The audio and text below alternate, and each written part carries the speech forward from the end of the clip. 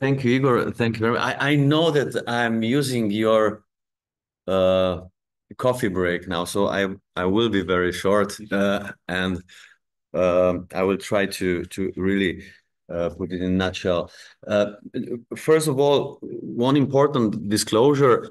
Uh, I am working for CargoX, and I'm a small owner of CargoX, one of the 10 companies in the world that is has a knowledge uh, and technology to issue, transfer of electronic bill of lading and other electronic documents or records, which is better word for like Juan Pablo said.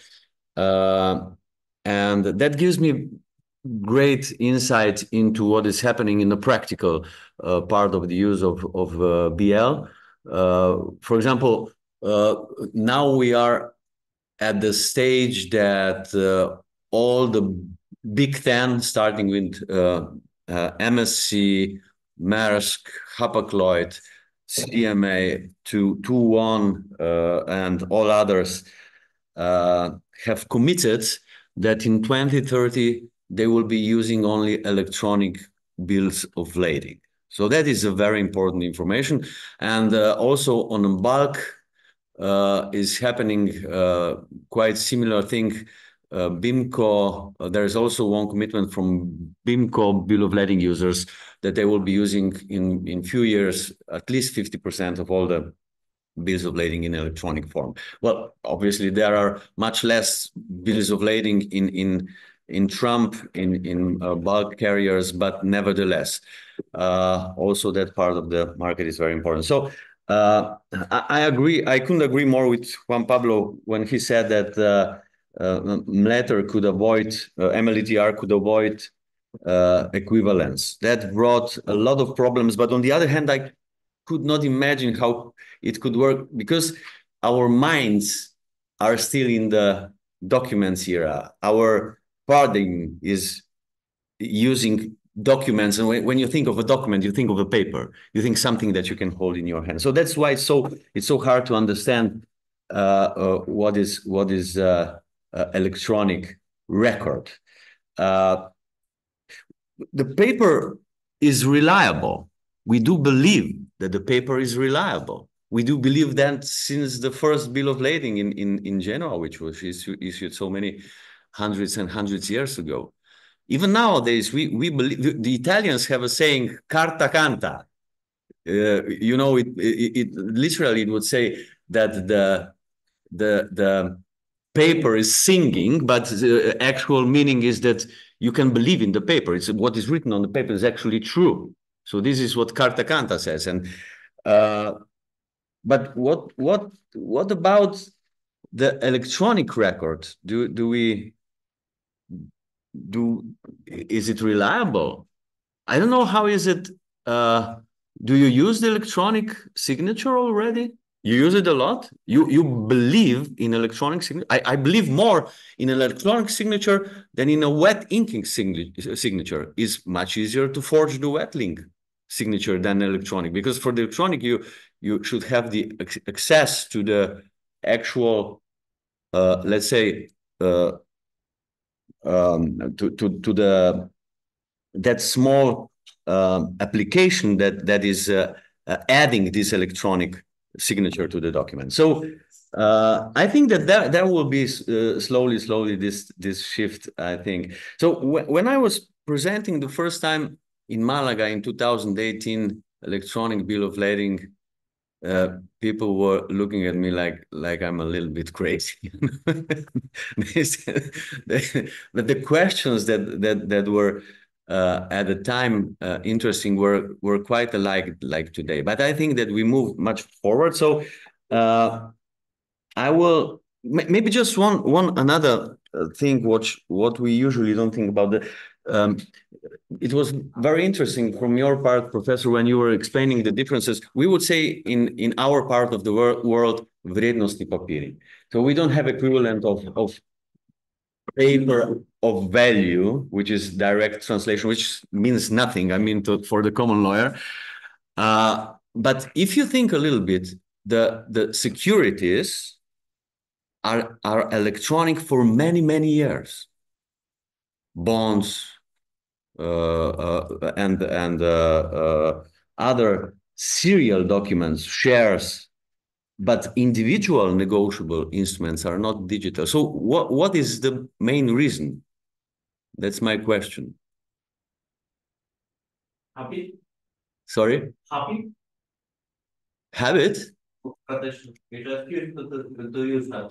And cannot add used to that. Yeah, maybe habit is one of them. Any other ideas? I would like to ask you. I have a theory which is quite plain, actually. Usual securities are issued in the country, controlled by the country, and are a national thing. So if you want to be on a stock exchange, you have to accept the rules of the stock exchange. And if the stock exchange says it will be electronic, it will be electronic. So you can do anything about it. So they have a central registry, and that's it. But on the other hand, for example, for the bill of lading, who would accept one central registry? There's no way. You have shipper, you have carrier, actual carrier, NVOCC, consignee, this bank, that bank. You have so many different players from so many different parts of the world. It's not possible. They would not agree to one single central registry. There's where blockchain came in with its technology, and yes, it is somehow complicated, but I think that it resolves many problems. So I will go now to the. I will leave all this out. All this it's not.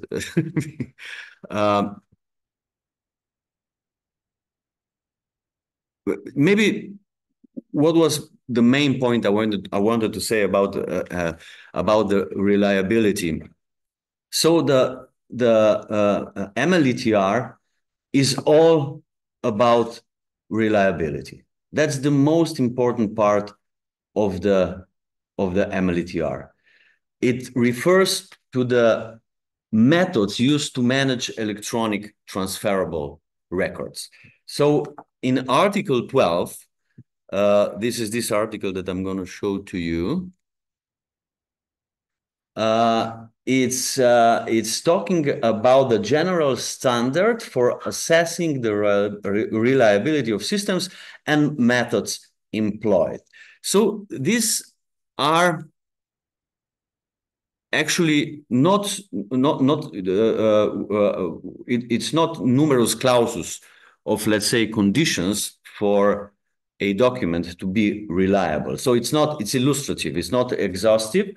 So there could be additional possibilities like quality of staff that is within one solution provider of electronic records, sufficient financial resources and liability insurance, continuance of business, and so on and so forth. So that's not the numerous clauses.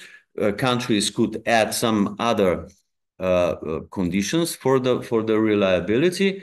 But what is important is that this MLETR article is talking about the reliability ex post. For example, something happens to the documents and somebody says, this document is not reliable. Then it would be used within the domestic law, which would include these rules from MLETR. They would go back and they would check if this system was reliable, which is quite different from what is happening in practice now.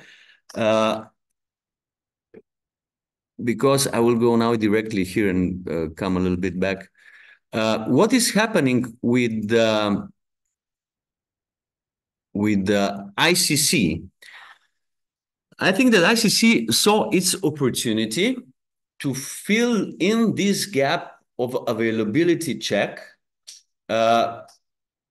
because first of all, the solution providers started to ask reputable law firms to give the opinion on the system. Is it reliable? or is it not? But it's actually a very technical question. And the legal opinion on a technical level is not really giving the answer. So what can a law firm say? Yes, you have rules connected to the ISO standard or one whatsoever standard that you are using. And yes, you have all these checks, you have all these penetration tests and so on, but they don't have the ability to check the system as a technology part of the system. So ICC organized in April a meeting with solution providers, and the aim of this meeting was to debate the criteria for the reliability in connection to the MLETR and eventual system of repository of the reliable systems. So what they did, they prepare a questionnaire to which SPs gave the answers and comments as well. This is now what is actually happening this summer. They are checking these questionnaires.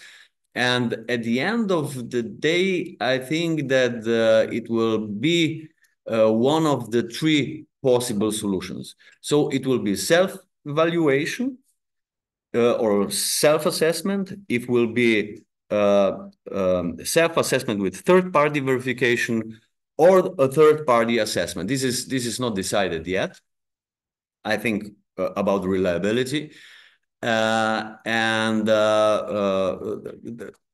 There's also it's opening a lot of important questions in connection if the for example local national ICC will adopt what international ICC has done, International Chamber of Commerce. For example, Professor mentioned before that Singapore says, no, our government has to give the approval to the system. So if that will happen, that will be quite a hurdle for the solution providers, because if we will have to go through checks with every national ICC, that will be, I think that will be actually one big hurdle.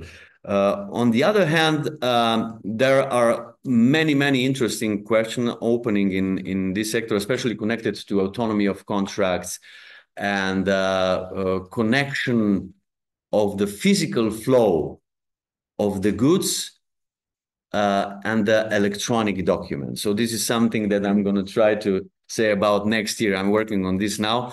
And I promised I will be very short. So this is very short version. And thank you very much.